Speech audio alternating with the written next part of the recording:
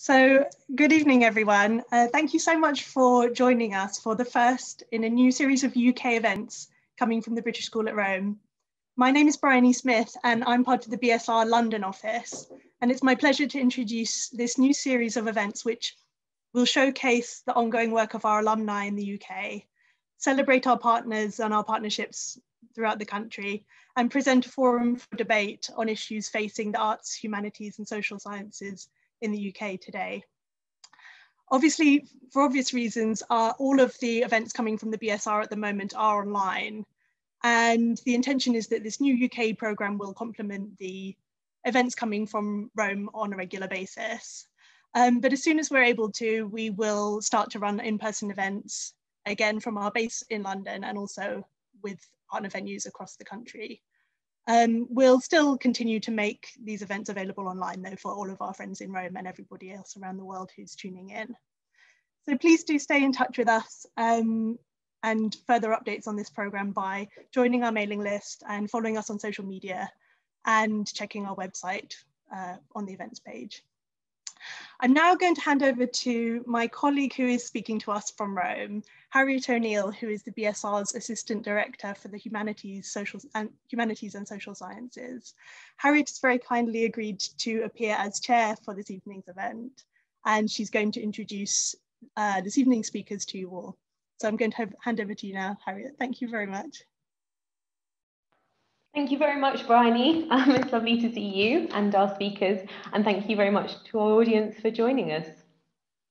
So just to remind our audience, the title of tonight's event is Shifting the Narrative, Challenging Perceptions of Renaissance and Baroque Histories. And we're delighted that we have two wonderful speakers joining us tonight, Catherine Fletcher and Letizia Treves, who are going to both show a PowerPoint and then have a conversation, and then we'll invite the audience to send in their questions using the Q&A function. And if the questions look particularly pertinent to that part of the discussion, then we will read them aloud. We'll see how the conversation goes. So we have an hour, and it should be really interesting and illuminating.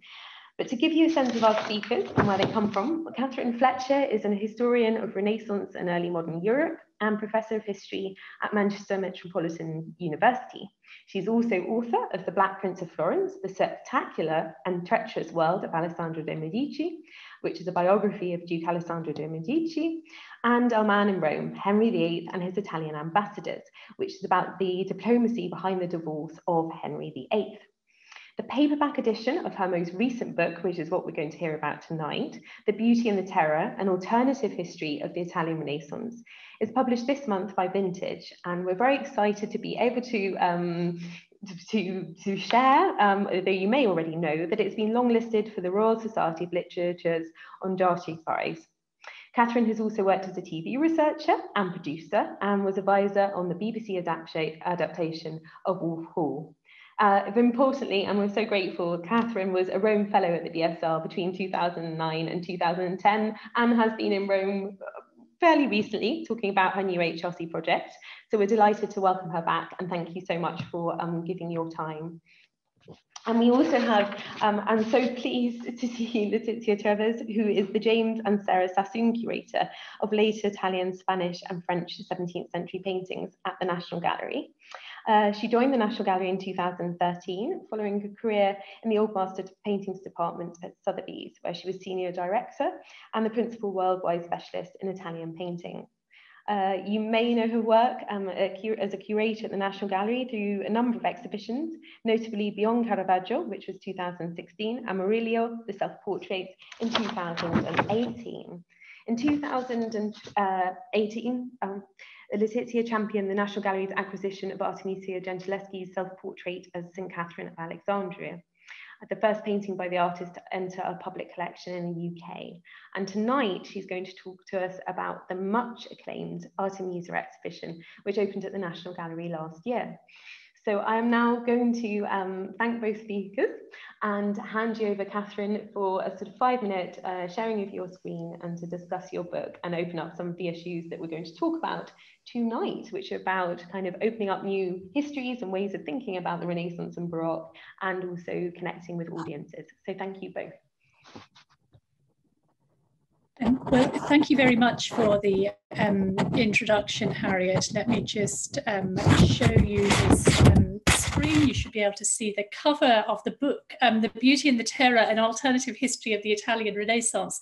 There's a little kind of backstory here to book titles, which is that particularly when you're trying to sell books in bookshops, you don't always get to pick your own. And this book went through multiple iterations of titles before it ended up being an alternative history of the Italian Renaissance. But that wasn't where it started. It started very much as an idea that I would write a book about the Italian wars. The wars that went on in Italy between 1494 and 1559 and their impact on society.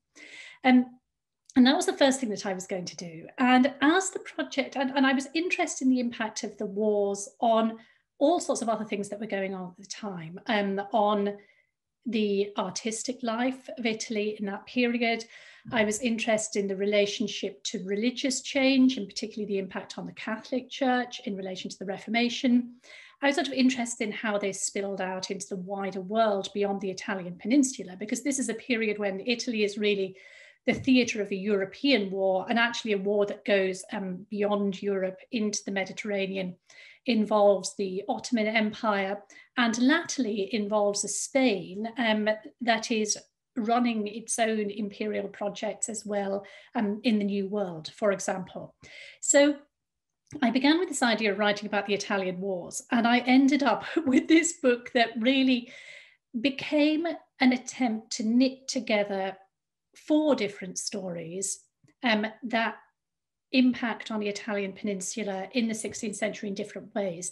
1, the artistic change, 2, the religious change, 3, the wars, and 4, those world projects. And I start in 1492 because it's the famous year of Columbus, but also it's the year of the death of Lorenzo de' Medici, the year in which Rodrigo Borgia is elected Pope, and the year in which the Jews are expelled from Spain. And there are various stories kind of interwoven of Jewish life, as well as the lives of a number of other minorities in 16th century Italy along the way. So part of it emerged from sort of my frustration of the fact that a lot of the time in history, these narratives get siloed, and we tell one of them at a time, and we don't tell all of them. So you take a tour around an art gallery, you see the artistic side, you get some context, but the context is there to inform you about the background to the art that you're seeing. If you get a book about the Reformations, it tells you that bit of the story. You get a book about warfare, it tells you that bit of the story. So I was trying to put them together. And as I started doing this, I became very, very conscious of just how many links and ties that you can find. So if you take Michelangelo here, obviously he is best known for the artistic work, of course, but he in Florence paints propaganda paintings, the Battle of Cascina in a Palazzo della Signoria, the Palazzo Vecchio, to sort of inspire the Florentine authorities as they're debating what's going on in the wars. He's engaged in religious reform discussions with people like Vittoria Colonna. They talk about this book, which is one of the key texts of Italian Reform Catholicism, The Benefit of Christ Crucified.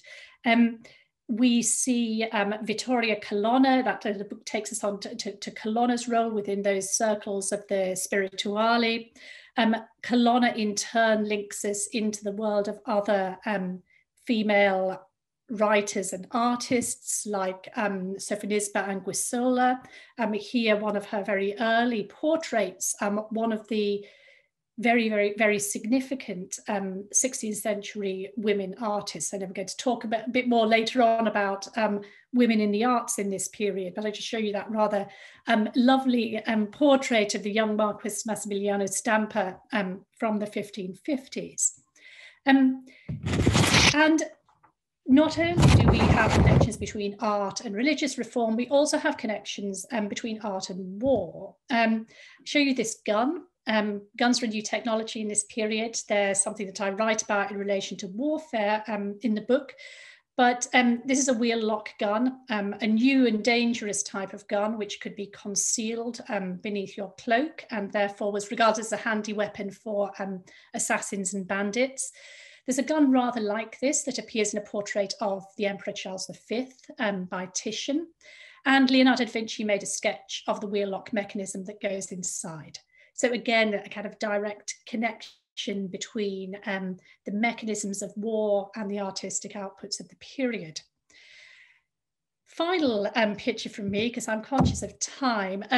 This is, I'm not sure how well this will show up on your screen because of the way the coloration works in the photograph, but this is a portrait of a man in armor with 2 pages, one white page and one black page. And I put it up there partly for the connection back to war, but also because it brings to mind the issue of the colonial projects in which many Italian leading families are involved, the fact that Isabella d'Este, who's a major art collector of this period, was also engaged in the purchase of enslaved Black children at this time, and that when we start to look at the history of slavery, we see practically everybody who was anybody in late 15th and early 16th century Italy turning up, including the Medici family, obviously Christopher Columbus, but also Mona Lisa's husband, who was a slaveholder.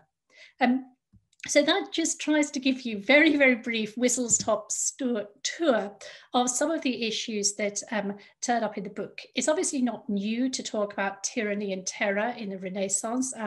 You go back to Burckhardt, he's doing it in the 19th century. But I think what I've tried to do in this book is to bring together some of the newest scholarship on that variety of issues, with the material that's more familiar, and hopefully to make that accessible to the kind of tourist or casual reader who wants to know how the backstory to the art that they might be looking at in a gallery played out.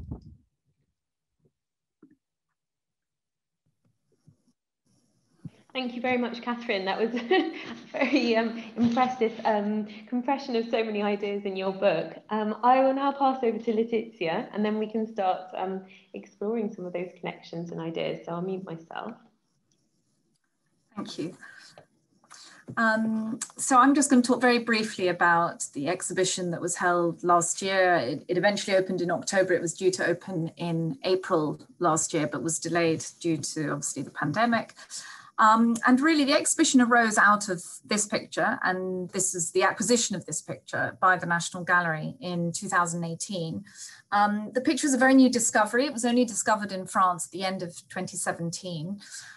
So really the exhibition was the first chance we had to really put this picture beside other paintings by Artemisia. And for me, this was one of the great highlights of the exhibition, and something that clearly no one had seen before because the picture had only just been found and been discovered.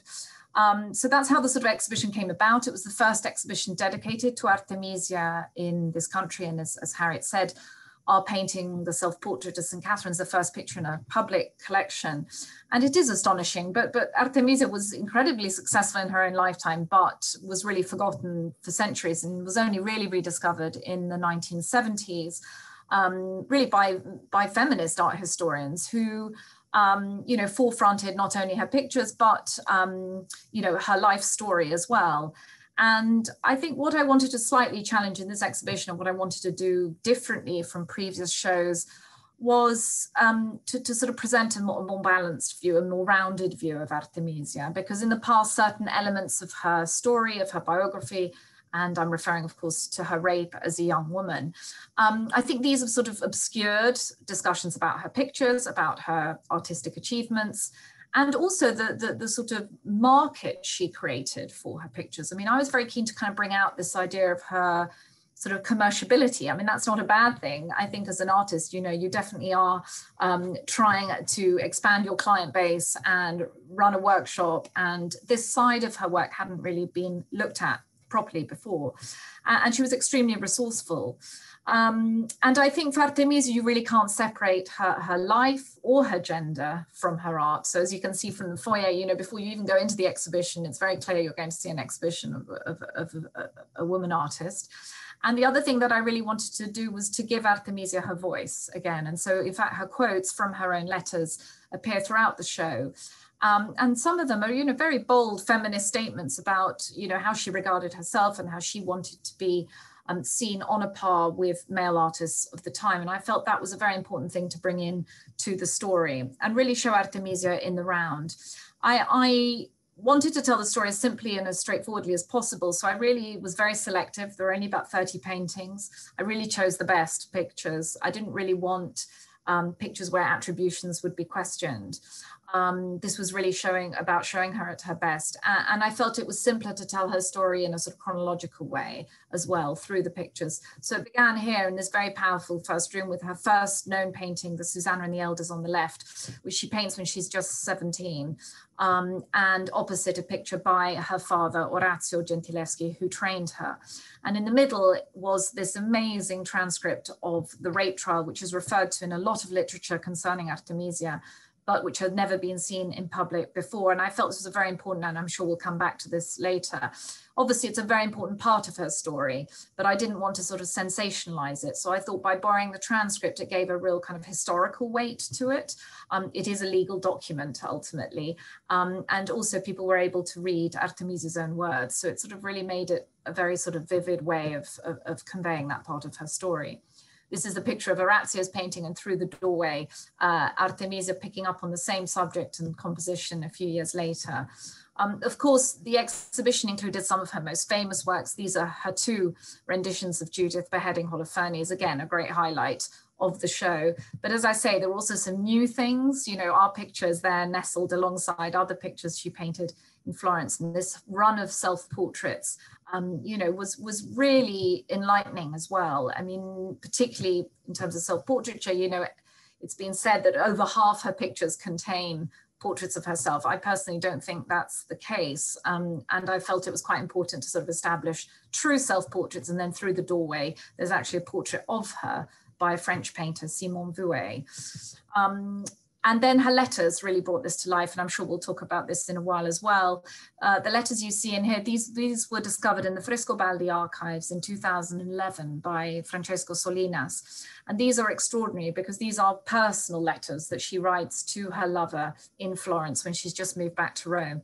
And they really give you such a great sense of her as a person, her character.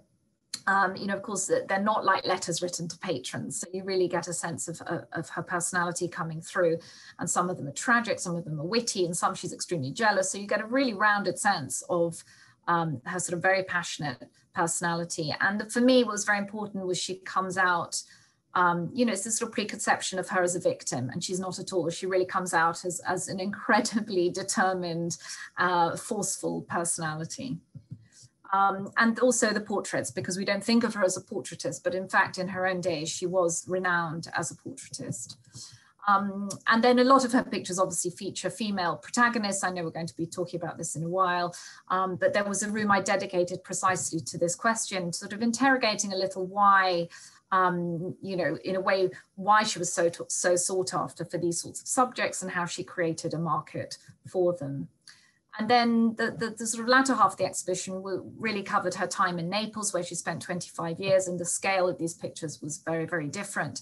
And I think you got a real sense of that in the spaces, that there was a sort of gear change, you know, a very definite change in her style as well, where she starts to begin with she starts to collaborate with other artists as well. And then I decided to end the show in London. So it's a little bit out of chronology, because I wanted, in a way, this theatrical finale where Artemisia is put back alongside her father to show how far she'd come, really. And really just to show how the two artists' aims were very, very different. And the very final picture in the exhibition was the great allegory of painting from the Royal Collection. And, you know, I feel this exhibition has done, you know, we did a sort of survey when we were planning, well, shortly after we bought the painting in 2018. We did some market research ahead of the exhibition, and very few people had heard of Artemisia. And I feel that by the end of the exhibition, you know, she's not maybe a household name, but she's certainly better known. You know, I think now you can see she's hanging just on the left next to Caravaggio's Sopra de Meis. And I feel that the exhibition has gone some way in sort of re-establishing her in the canon. And there she is hanging now alongside these great masters of the Italian Baroque. So I'm going to stop sharing. Thank you so much, Letizia, again for bringing so many of the key ideas in your exhibition and allowing us to walk through it. I should say that Letizia and Catherine only met this morning when we had our rehearsal, but you know, they're serendipitous connections. And I just wondered whether either of you have a sort of gut reaction to each other's PowerPoint and some of the ideas that were percolating through, and then we can discuss specifically women before opening up the bigger themes of the discussion. Catherine, maybe. I mean, well, I suppose this question about the artist and the personal life, I suppose, is always one that's very is very challenging, is very interesting. I mean, one of the things, because there's this new Leonardo TV show that has just started on Amazon, you may have seen, it's had some coverage in the newspapers. I've been asked to kind of go on and talk about Leonardo da Vinci's private life in various podcasts and so on. And I think there is always there's going to be this fascination with the human interest story about the person who made the art. And I think that, you know, all the more so with kind of celebrity culture these days, we feel a sort of that we want to you know everything about people, and there is that temptation, and I think often in writing narrative as well, to want to sort of read off from a biographical account what's going on in a person's work. But then when I think about myself as a writer and what I'm writing about at any given time, I mean, I would not say that it personally reads off from my biography. I mean, of course, it's like influenced by the world around me, but would I want to, you know, can I draw a linear connection? Well, most of the time, no. So I think that's one of the challenges in telling these stories, is getting the human interest in to engage audiences, but then not allowing that to sort of overwhelm the work of the people that we're talking about. I think that's very true. I think in Artemisia's case, it's so true of her most famous work, the Judith beheading Holofernes, of which, you know, I showed you the two sort of versions side by side.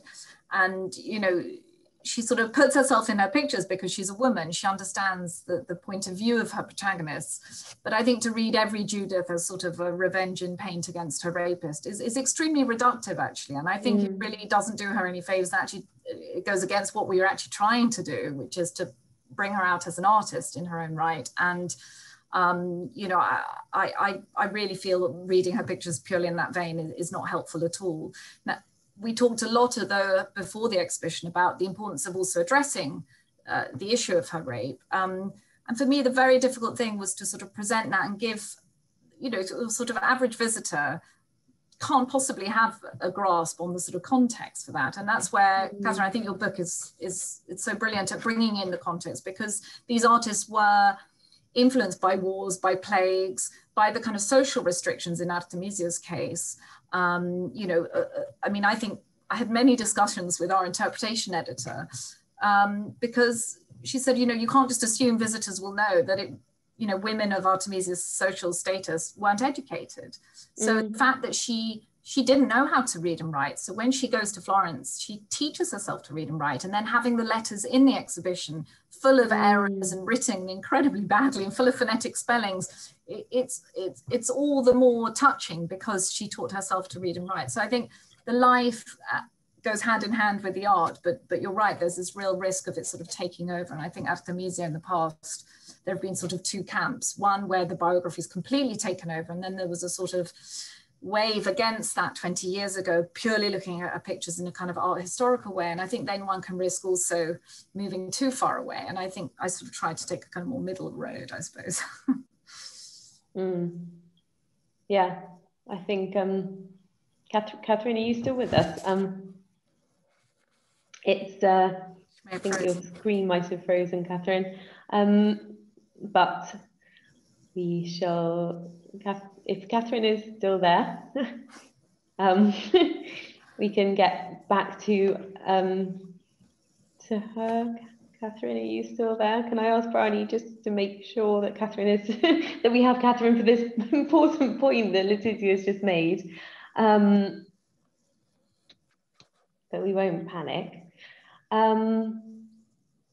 Because actually following on from that, Letizia, well, we have a question related, I think Catherine might tried to get back. No, she's logging back on again. So we had a question actually relating to the rape trial already. So it might be something while Catherine is logging on. But if she's the question says, but was the Artemisia rape trial really about rape, or more about Artemisia being almost unmarriageable after being deflowered? And what can Catherine add? wait for her to come back, about the different perceptions of rape and other sexual crimes in Renaissance Italy? Yeah, so that was a very difficult thing, because we were very careful in the wording in the exhibition, calling it her deflowering, and it's absolutely a question of honour. And the perception that what rape means today is very different from what it meant then. And so you do have to contextualise that for visitors. And even the page we opened the trial to was the part in the trial where Artemisia is tortured. She agrees to undergo judicial torture to basically prove she's telling the truth. But, you know, it seems horrifying to modern audiences that the rape victim ends up being tortured in front of a rapist. And it was a very important thing to try and explain to people that this was the norm. And actually, her mode of torture was very light by comparison to what happened to most people, but it also was the fact that she had no choice. She had to agree to be tortured so that she would be believed, and that she knew that within the sort of, you know, the society in which she lived, it was the only way that she was basically going to you know, get tacitly condemned for what he'd done. Yeah, it's difficult issues to bring into the exhibition. I want to see whether Catherine has returned so that she can pick up on the second half of the question. And we Harriet, she's just on her way back in. Her internet dropped, but she should be back in a second. Okay, we just pause while she comes back in so she can ask the second part of that question, and then we can talk more broadly about whether that in terms of women artists, that their biography seems to overpower their art, would be a good place to go with the conversation. So we'll just wait for Catherine.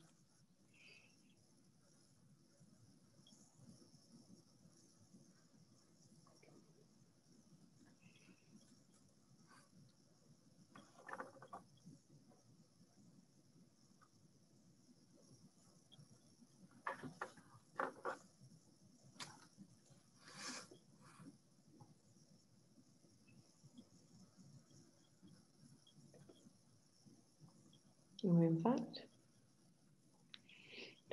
or perhaps we should carry on. We'll just give it a few seconds.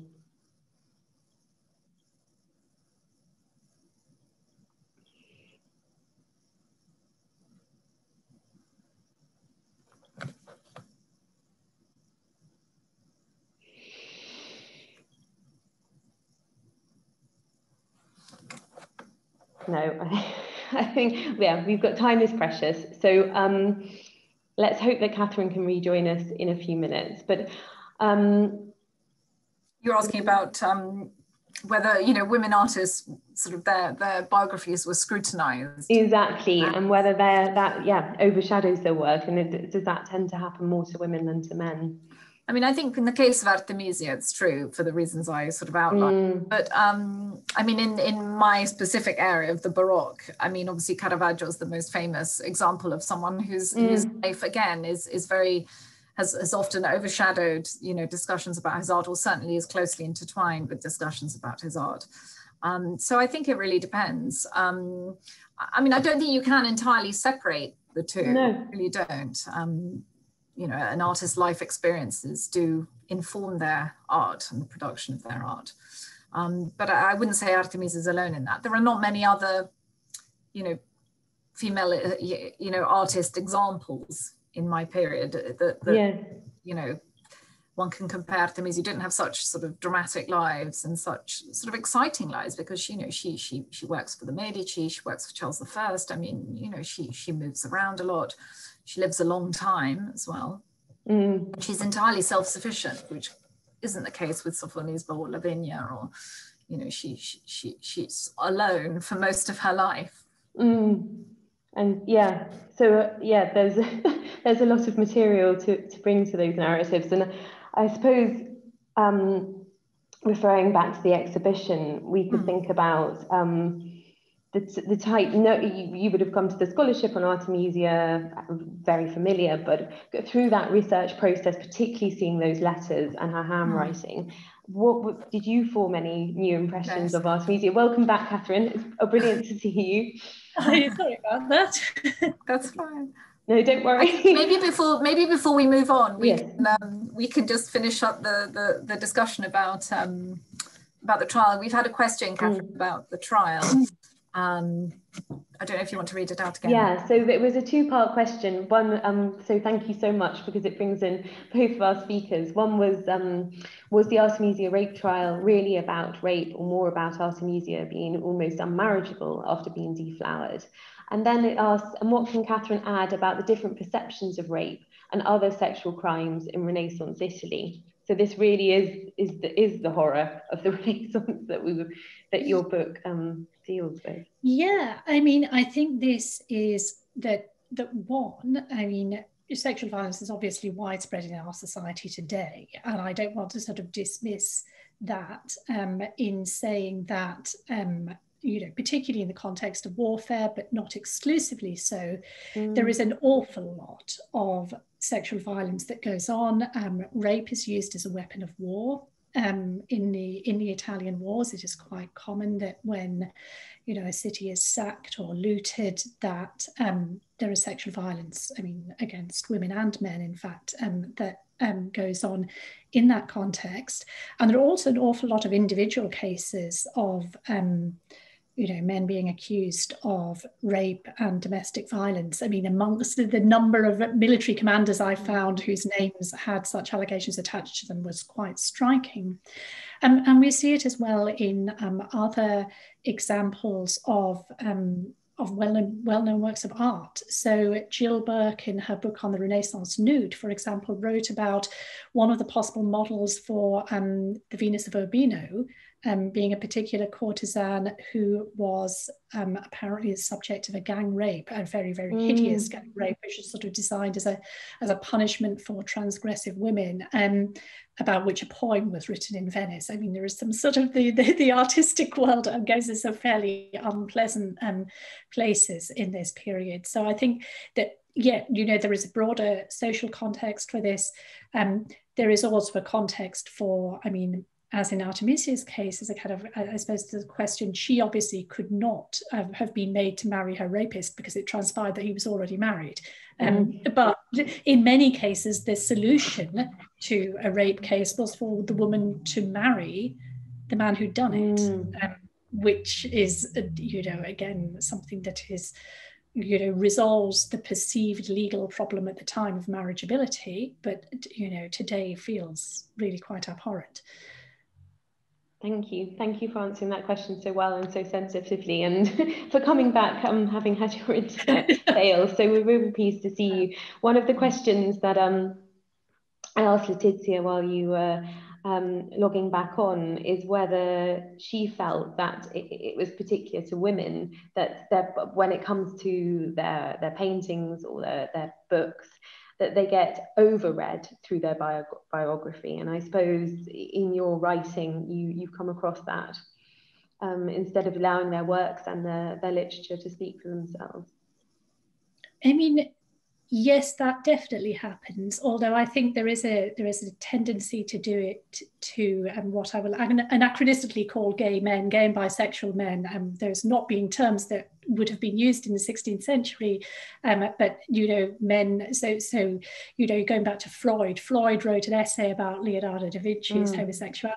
right? So there's a kind of, and there's various discussion about Michelangelo's relationships with men. There's a kind of there is, but it is, you know, it's rather less so with the you know, heterosexual men who are allowed to get on with it, and it's the women and the queer men who sort of sit in this category of, oh well, there's something to be explained and accounted for here, and we sort of put this spin on it. So I think, yeah, it particularly happens with women, but there are situations in which I think you know, men are subject to it too. Well, we're going to now, I think, go back to Artemisia and start thinking about perceptions of women and also other underrepresented individuals. So I was asking Letizia, through her research, did you form new impressions, having, you know, to get above the existing scholarship on Artemisia, and what were they? And were you, and in that, I know you talked about it in the beginning of your PowerPoint about challenging those existing perceptions and how you found those cracks really to start introducing new narratives. Yeah, I think with any exhibition, you know, until that point I had a sort of general knowledge about Artemisia, but it's only with working on an exhibition in a very short time frame as well. You know, effectively I had about 17 months to put it together. So I had to get on top of the literature incredibly quickly. And compared to, say, Caravaggio, there isn't a huge amount of literature. There's quite a lot that's come out in recent years. I think I came to the project and to Artemisia, you know, 3 years ago, probably with a lot of those preconceptions, you know, about her story. And I think reading the letters for me was absolutely revelatory, because it wasn't about reading people's interpretation of the letters. You know, I'm Italian, so I read them in Italian. I wasn't reading them translated, and they're written phonetically, so that the language isn't particularly complex. And I felt her just really come alive. So I read and reread those letters to get a real sense, to kind of get under her skin, really. And I was absolutely struck by this sense. She's not particularly likable in all her letters either, but that's not a bad thing. You know, it makes her a more rounded personality. But you know, one of the letters I borrowed for the show, she wrote after her little boy died. And she's absolutely grief-stricken, and it's sort of scrawled in this terrible sort of handwriting. You can feel it, you know, the way it's words. But 2 minutes later, she's talking about, you know, my heart's broken, I'm dying of grief. And then she says, but anyway, my belongings, you know, she's also very practical, and she's, you know, and so it's a sort of a split personality. It's amazing. And for me, that made her really come alive. The other thing that I think, in thinking about the show, and thinking about what point in her life, you know, who was around her at different points in her, particularly in connection with our picture. Our picture was painted in Florence, where, you know, she's in her early 20s, she's just left Rome, she's just got married, or she's just been married off. And to the brother of her defense lawyer, so her father's defense lawyer. So it's not a union of love, let's put it that way. And she's in Florence, and she sets up on her own, and she's sort of got out of her father's studio, and she's in Florence for 7 years, and she uses her dowry to set herself up. She buys fine clothes, she moves around the court, and she understands that she needs to sort of meet the right people. And she's the first woman who gains membership to the Artists' Academy in Florence in 1616. And around that time, she has 5 children in 5 years. She is basically pregnant almost the entire time she's in Florence. And I mean, the sort of physical, but also financial pressure she must have felt in those years. And speaking as a working mother, you know, I sort of brought my own lived experience to this exhibition, but you know, that to me really stayed with me, the sort of financial pressure of basically being the breadwinner, but also, you know, having so many children in that time, just when her career is taking off. So things like that to me really, you know, became very, very sort of vivid in my mind. I think with the sort of growth in her fame over the last sort of 20 years or so, with that have come sort of attributions, you know, of pictures on the market and so on. And I think so much gets attributed to Artemisia now that I had a very kind of diluted sense of who she was as an artist and of her style. And she is a real chameleon. I mean, her style changes a lot during her career because she adapts in the cities in which she works. But I think I went into it thinking she wasn't as great an artist as she really is. I think in my mind, I'd sort of seen so many of these pictures come on the market and so on. And I felt bringing it back to basics, and that basically borrowing the sort of the top pictures, the documented pictures, the signed pictures, it gave me a much sort of purer sense of what a fine painter she is. So I think that for me was also very important. And that comes across, I think, really clearly in your installation shots, and the ability to give the letters such prominence in a painting exhibition, and to have the archival information integrated into that exhibition and allowing the visitor. I suppose, did your visitors respond to those letters in the visitor comments and the... Very much. I mean, of course, pre-COVID, the plan, we'd had the letters translated and people were going to be able to pick up a translation in the room, and obviously they weren't able to do that, so they had it sent to them digitally, you know, with their tickets, but it's not the same. But I think the letters, you know, also you see her handwriting and they're very legible, and she has become this sort of feminist icon. So I think to go in and sort of read her words as they're transcribed by a scribe in the transcript as she's being tortured, where she says these famous words, you know, è vero, it's true, it's true. Yeah. And then seeing her signature where her name is very legible. I mean, it really does sort of send shivers down his spine. It was a really touching thing. And I think it was an important aspect that I wanted to bring out, that sort of much more personal aspect. I think, yeah, from the installation shots, you did that very well. And Catherine, I suppose, you know, you're using that sort of documentation and coming into contact with that documentation in archives as well, but you've used it to bring to the forefront both women and other unrepresented communities. And were there a group or individuals, part of a group, that you wanted to shed light on and bring to the fore that hadn't already? And what surprised you about these groups when you started delving in through that archival material? Well, I think, you know, a lot of the time when we talk about the Renaissance, there's perhaps a dozen or so big names, right? You have your, you know, your Ninja Turtle artists, your kind of Michelangelo, Leonardo and Raphael, and Donatello's a little bit earlier. Then you have Titian, you have Machiavelli, who sort of slightly stands alone, isolated from the intellectual culture, a lot of the time in kind of popular representations. You have the Borgias and you have the Medici. And of course, that's a tiny, tiny segment of society. And there's a whole load of other people who are living this world, who are doing the fighting of the wars for, you know, these people are the famous commanders, who are in the artist's workshop, I mean, doing the legwork. I mean, this is one of the things that come back, that where you're talking about Artemisia's, the dodgy attributions, but some of those are members of the workshop trying to perhaps even acknowledged at the time as doing something that isn't quite a whole Artemisia, but they're kind of close-ish. And, you know, there are those people around. There are, you know, there's a whole sex industry, which includes some women at the sort of, you know, top end of it, who are also very prominent as writers. Again, a group of writers whose personal lives get made a lot of, people like Veronica Franco or Tullia d'Aragona, where we talk a lot about the interplay between personal life and writing. And I think, you know, that set of women writers who, I mean, I think to some extent, like the visual artists, have somewhat dropped out of the canon of literature of this period. I mean, they're hugely important, and there are lots and lots of them. Probably there is a lot more women in this period who wrote than who made sort of big history paintings, for example, or even kind of major portraits, just because it's easier to get into. You don't need the apprenticeship in quite the same way. You can be taught to write by a courtier who's literate. So, you know, by the 1550s, you have a situation where there are collections of women's writing being published in Venice, and there are 50 women to fill a book, which to me is quite, you know, I mean, this is quite astonishing stuff. And again, it's stuff that's been around in academic circles for a time, but it you know, it doesn't get out there in a popular perception of who are the important writers of the 16th century. That's all your Cellini and Ariosto and Aretino, and then sort of Machiavelli, Guicciardini, the historians, right? They're all men. And, you know, people like Lisa Cabariccia have done wonderful work sort of pulling together out of the contemporary collections source books of women's writing, which are marvelous now to have for teaching.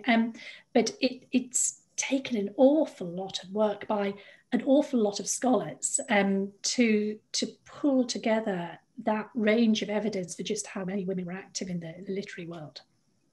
And I think what you say, Catherine, about linking up the dots is so important, because obviously, you know, scholars and academics who've worked on sort of literary figures haven't necessarily, I mean, they've looked at art, but the art historians haven't necessarily looked across. And I think in relation to Artemisia, Mary Garrett, who wrote the great book on Artemisia in 1989, has recently last year published a book actually contextualizing Artemisia, you know, alongside her feminist writers, particularly in Venice, because as you say, there's a real tradition of writers in Venice, and Artemisia goes to Venice for a couple of years, and a lot of work's been done on why she went there, why she left, you know, and also in Florence, you know, Francesca Caccini, the daughter of, you know, of the sort of the man who invented Italian opera, is working in the Medici court, and we know that Artemisia performed there, and she must have, you know, become close to her and the powerful Medici women, you know, in the 1610s. So it's I think what's really interesting about your work, Catherine, and I wish, you know,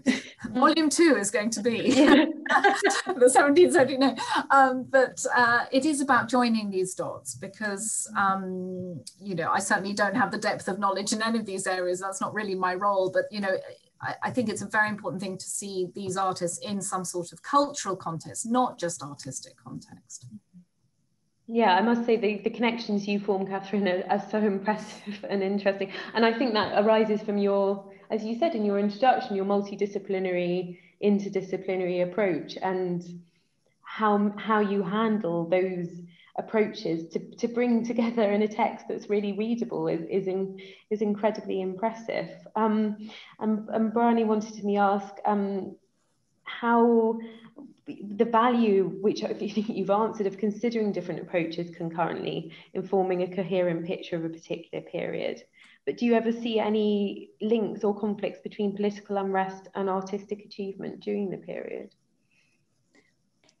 I mean, I think it's really hard to, you know, divorce the two, because effectively you have, I mean, a group of people, a group of artists who are working in, you know, in a conflict environment and then in a post-conflict environment. I mean, okay, the major land wars in Italy last between 1494 and around about 1529, 1530 or so. And then there are smaller ones later on. But everybody, you know, every military commander who is commissioning a portrait, you know, is paying for that through contracts for providing military services. You know, these things are very intimately, they're linked up. I mean, a lot of the Spanish money is now coming in through, you know, a significant percentage of it coming in thanks to conquests in the Americas. You know, that's an income stream for all that Spanish nobility in Naples. A percentage of their money comes from the Spanish Empire. Now, you know, so it becomes very, very hard to untangle how all this plays out, how it plays out in the mind of any individuals. Of course, you have people like, you go back to Leonardo da Vinci writing about, you know, how to draw a battle, and you do wonder, you know, was he going and observing, because observation is so much sort of part of his method. You have people like Titian making work that very directly refers to incidents in the wars for Cyprus in the around about late 1560s, 1570s. So there's one example that I give in the book, which is the flaying of Marsyas, which is refers to a real life atrocity in which a Haitian commander was actually flayed. Okay. So it's a classical subject, but it's a real, like, you know, there is a real 16th century point of reference for it.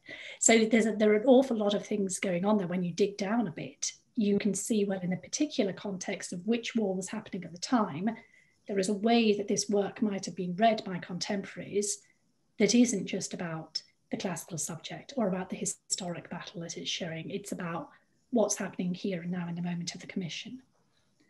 Yeah, no, absolutely, absolutely. I can't believe it's 10 to 7. The time has gone. I know you flipped out, but the time is zooming, and I don't think the structure is going to allow us enough time for people's questions too. So I suppose and thank you so much. In those case studies, you've really, shown me how, and what I'm most interested in is how you find those gaps in the scholarship and open them up and present them to new publics. So I guess I wanted to ask both of you, whether it's the reader or the exhibition visitor, how you think that they might be at their starting point when they come to the book, and how you hope, or the exhibition, their understanding of Baroque or Renaissance, and how you think they might have altered those opinions. Obviously, you can't talk for every person, it's a very difficult question, but how you hope that they would, or what you hope they would have taken away from the book or the exhibition in just a very, very tight, concise way. And their understanding, shifting the understandings of these massive terms like Renaissance and Baroque, which is so kind of thorny and require unpicking. Maybe Catherine first. Well, I suppose what I would like is for anybody who reads the book to be able to understand some of the individual works of art and works of literature that are mentioned in the world in which they existed, and to see a little bit more about how these different things are connected. I think I think the way I put this to when I was first pitching the book was I said, like, we know a lot of individual stars from the Renaissance, and the reader might turn up knowing some of those individual stars. How can we kind of arrange them into the constellations that they actually existed in? That's a really beautiful way, and very elegant way of putting it. That was my sales pitch. Anyway, they liked it, so they also. Well, not surprised, highly effective. Letizia, do you have a sort of response to that? I mean, I think for me, the exhibition is a sort of culmination. It's funny because as a visitor, that's all you see. But for me, it was sort of the culmination of a kind of 4-step process, which started with the acquisition. Then there was the conservation of the object, which we streamed online in almost real time in a series of short films. And for me, that was, I have to be honest, it was equally important than the end result of an exhibition. And then also we did this tour of the picture around the UK, went to a women's prison and went to a school and to a GP practice.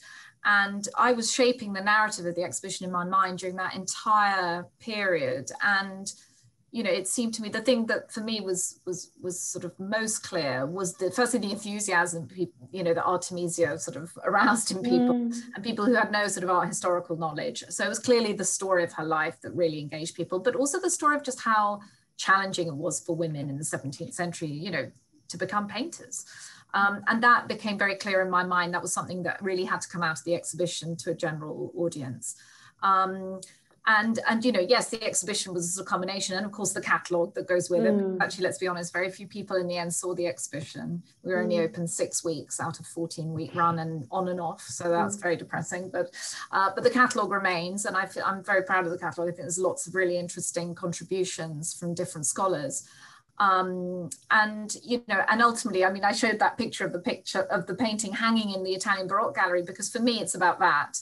That picture is now forever in the National Gallery for future generations to enjoy. The exhibition will be forgotten eventually, and you know, that I feel we've done our job in re-establishing her and a newly found painting, you know, in the context of the Italian Baroque now.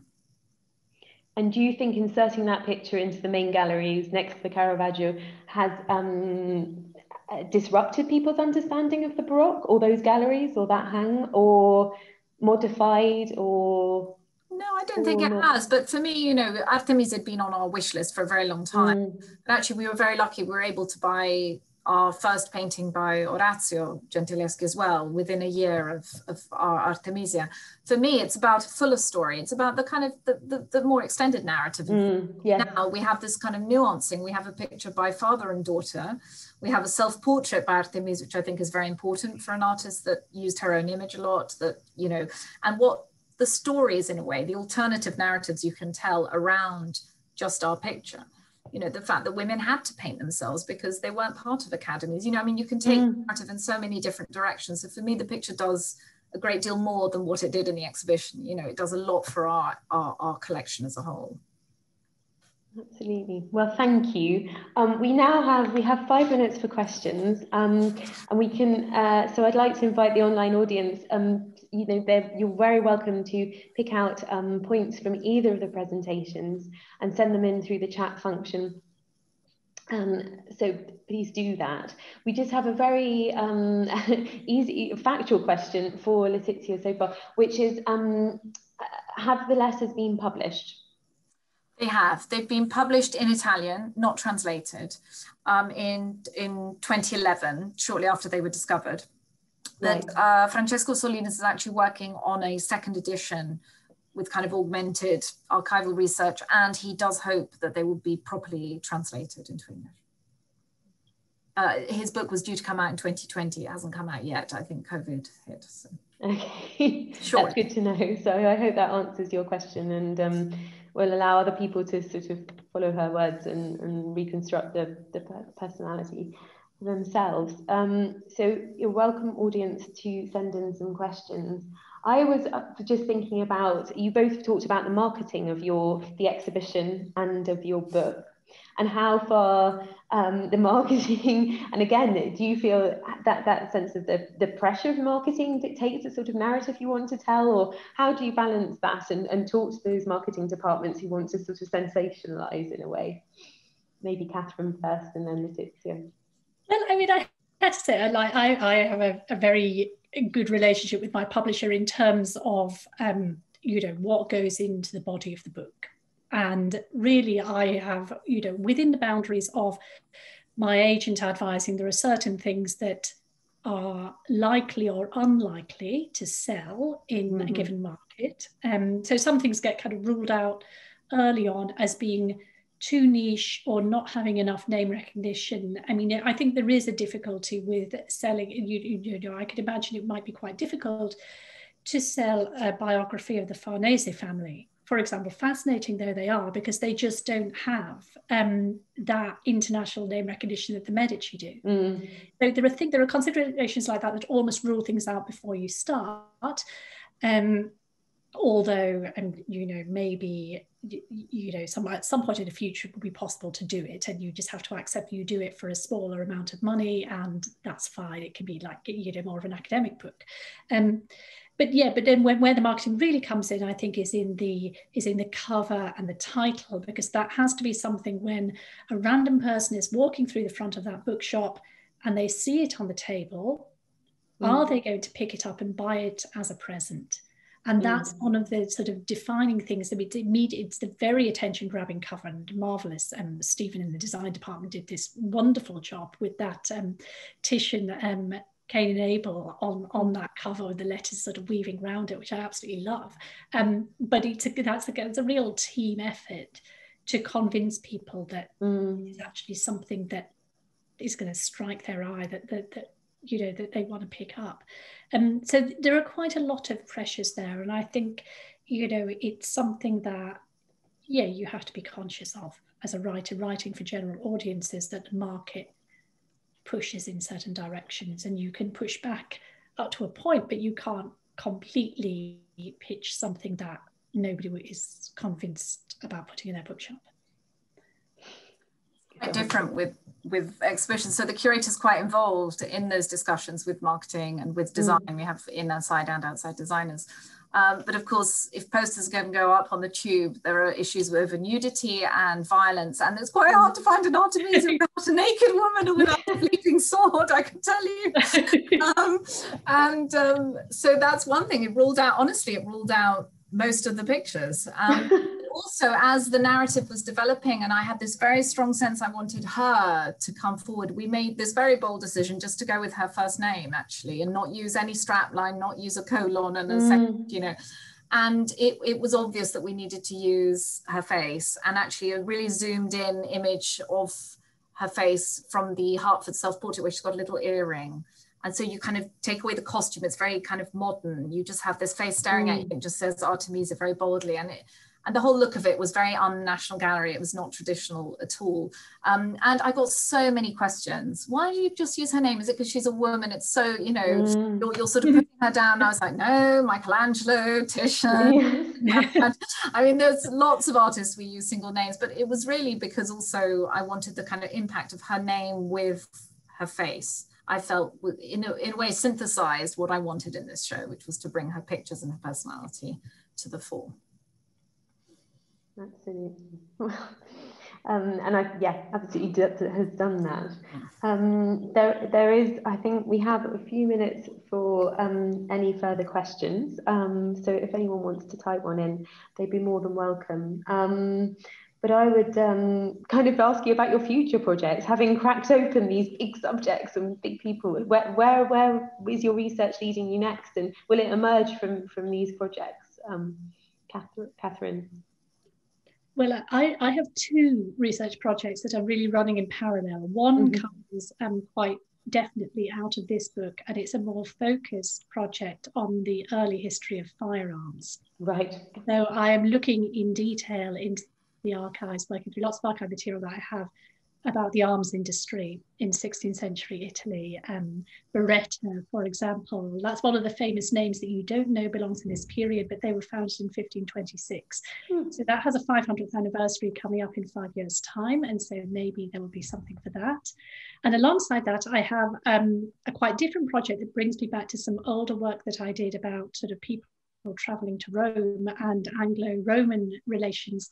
And I'm writing a book which is under contract called Roads to Rome, 2000 years of travel along the routes of empire. Right. And it is people traveling to Rome on Roman roads. And that all being well, and it does require me doing some travel. So there's a big caveat with this, will be out in 2024. So another few years yet, but it's enormous fun. I'm really enjoying getting back to a Rome project after a while when I haven't done lots and lots of Rome work. Well, I hope it brings you back to the BSR specifically to do that research, and more generally. And Letizia? For me, it's rather Monty Python-esque, now for something completely different, because really our projects are driven by the kind of exhibition program mainly. And so I have an exhibition opening in July on Bernardo Bellotto, who's Canaletto's nephew. In 2017, we purchased this amazing view of the fortress of Königstein, a fortress just outside Dresden. And he painted 5 views of this fortress that were all in England, actually, in Bellotto's lifetime. And I'm reuniting the 5 pictures for the first time in 250 years. So I was working on that book in lockdown last summer. So before Artemisia had even happened, my head was already on Bellotto. It's just the way it is. And then I'm actually looking forward to trying to make headway on cataloguing the Italian Baroque paintings. There's a very out-of-date catalogue from the 1970s, and three curators before me have attempted, so I'm going to try and give it a go.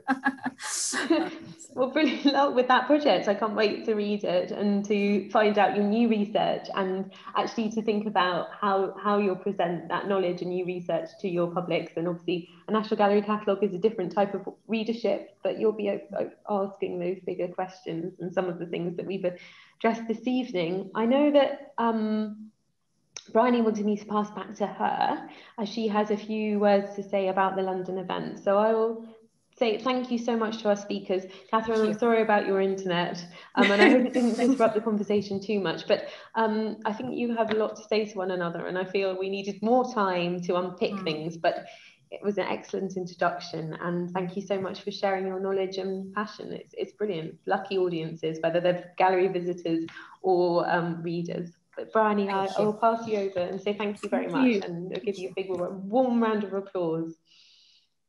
Thank you so much, Harriet, and thank you to Catherine and Letizia for such a fascinating discussion, and thank you to everybody for bearing with us through that slight technical issue. As Harriet said, I just wanted to mention our next event in the UK event series, which will be held on Tuesday the 18th of May. It's another new strand that we're launching, which sees UK museum directors come together to discuss burning issues facing the museum world and its audiences in the 21st century. So for our event on the 18th of May, we're delighted to be welcoming Luke Sisson, who is the director of the Fitzwilliam in Cambridge and is also a member of BSR Council, alongside Nicholas Cullinan, who is the director of the National Portrait Gallery in London and is an alumnus of the BSR. And they will be interviewed by Nicola Kalinsky, who is the director of the Barber Institute of Fine Arts in Birmingham. So that event is available to book on our website now, so please do check that out. Later on this week, we will send you a feedback form We were saying before that everybody's a bit sick of receiving feedback forms, but we'll be very grateful to hear any thoughts you have on what you would like to see from the BSR UK events programme, and we'll try and bring that to you if we can. There's also an opportunity to sign up as a member or make a donation to the BSR, so thank you in advance for I know how supportive the audience of the BSR is, so thank you so much for all of your ongoing support of the very important work that takes place there. So thank you once again for joining us, and I hope very much to see you at a future BSR UK event. So goodbye from the BSR and goodbye from our speakers this evening.